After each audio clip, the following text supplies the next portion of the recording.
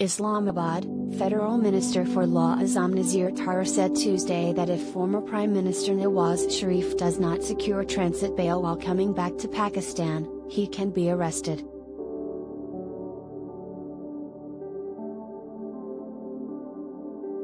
In 2020, Islamabad High Court's Justice Mohsin Akhtar Kayani issued non-bailable arrest warrants for the PML-N supremo after he failed to return to Pakistan following the expiry of his bail.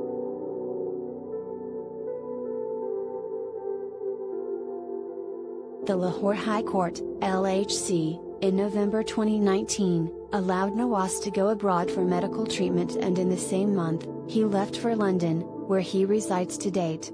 His party has reiterated that his return is conditional upon the doctor's approval.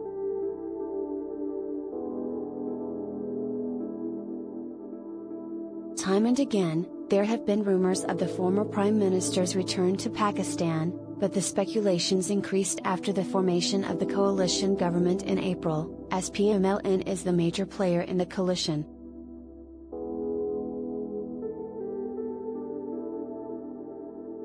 In his press conference today, Tarar, a member of Nawaz's PML-N, said that if the party supremo receives transit bail, then he cannot be arrested upon arrival in Pakistan.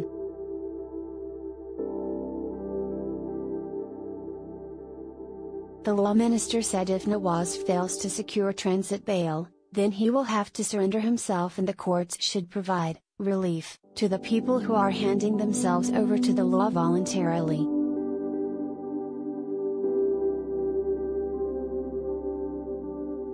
Tarar added that ex-Premier Benazir Bhutto also secured transit bail when she came back to Pakistan.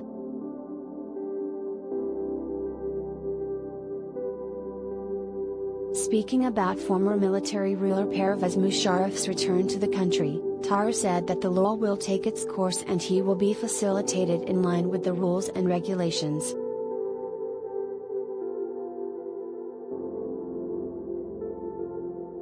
Director General Inter-Services Public Relations Major General Bob Arif Tahar has said that the military leadership's stance is that Musharraf should return, while top PML-N leaders, including Nawaz, have stated that no hurdles should be put in the way if the ex-president wishes to return.